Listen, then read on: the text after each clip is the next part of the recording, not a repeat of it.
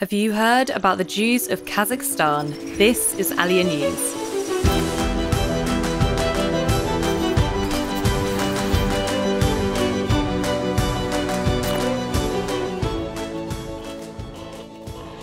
Kazakhstan is the 9th largest country in the world.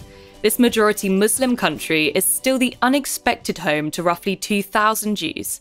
Despite the country's turbulent past, during the 19th and 20th centuries, Kazakhstan became a refuge for Jews fleeing persecution.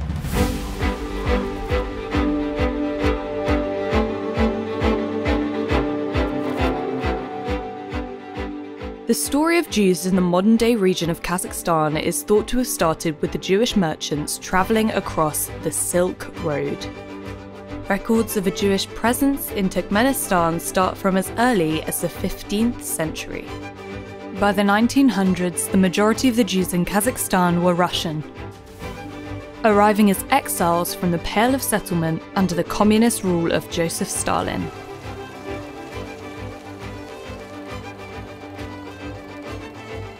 The Pale of Settlement were designated places where Jews were permitted to live within the Soviet Union.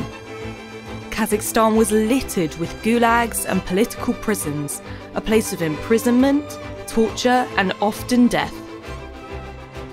Among those exiled were Jews who chose not to deny their faith, which was in defiance of Soviet ideology. Kazakhstan, despite being an impoverished country, provided safety for Jews fleeing the Soviet Union.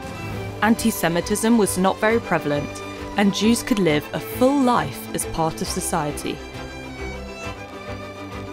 The large number of Russian Jews who moved to Kazakhstan resulted in the majority of the modern-day Jewish population being of Ashkenazi Russian descent. However, the safety of Jewish life in Kazakhstan meant it also attracted those fleeing from persecution in neighbouring Uzbekistan, Kyrgyzstan, and Tajikistan. Jews from these countries are called the Bukharian Jews, who trace their history back to 539 BCE, when King Cyrus conquered Persia, ending the Jewish exile there. King Cyrus allowed the Jews to return to Israel, where they promptly began work on the Second Temple.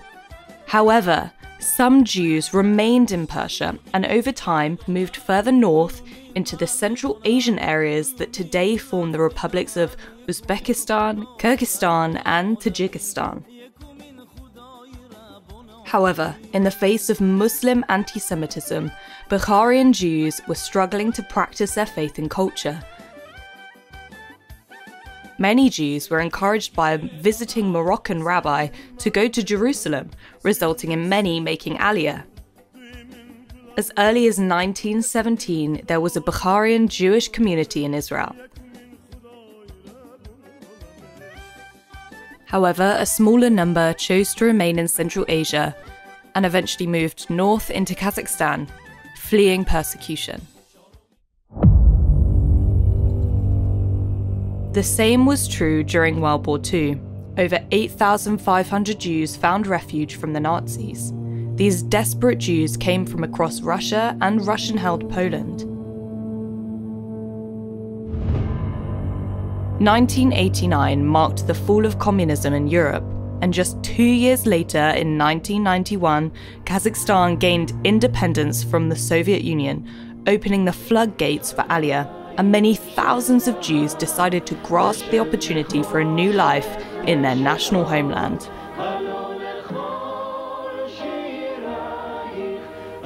In 1989, the Jewish population in Kazakhstan was over 19,900 people.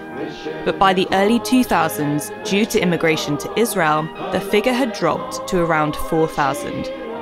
For those who stayed, the repercussions of the Soviet regime could still be felt amongst the Jewish community.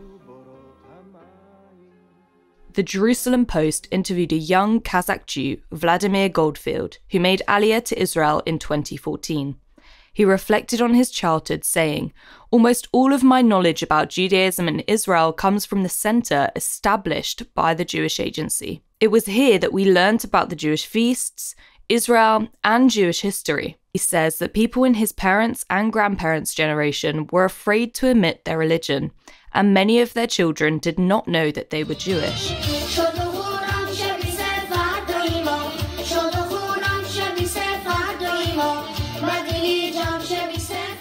Since the 12th of April 1992, Israel normalized its relations with Kazakhstan, and until today it has a local embassy department representative in Almaty. There are about 2,000 Jews in the country, with the largest group numbering about 1,000 living in the city of Almaty. Each year, members of the Jewish community choose to immigrate to Israel, and our team have the privilege of helping them on their journey. Just recently, our local team were able to facilitate a group of 5 OLIM from Kazakhstan who made Aliyah to Israel. They came to Almaty to get visas, receiving help from the Ministry of Ebenezer. We provided financial assistance, transportation to the airport, and helped them with their 12 big bags of 20 kilograms and 3 bicycles. This brief history displays how turbulent the social and religious security and freedom was for the Jewish people in Kazakhstan. Exiled from the surrounding nations, the Jewish people found refuge. However, this was only a temporary solution. Many saw that the only nation in which they could truly exercise religious freedom and Jewish identity is in Israel. It is this reality which has brought thousands of Kazakh Jews to make Aliyah and continues until today. He will restore you from captivity and have compassion on you and gather you from all the nations to which the Lord your God has scattered you. Even if you've been banished to the furthest horizon, he will gather you and return you from there. And the Lord your God will bring you into the land your fathers possessed, and you will take possession of it. He will cause you to prosper and multiply more than your fathers.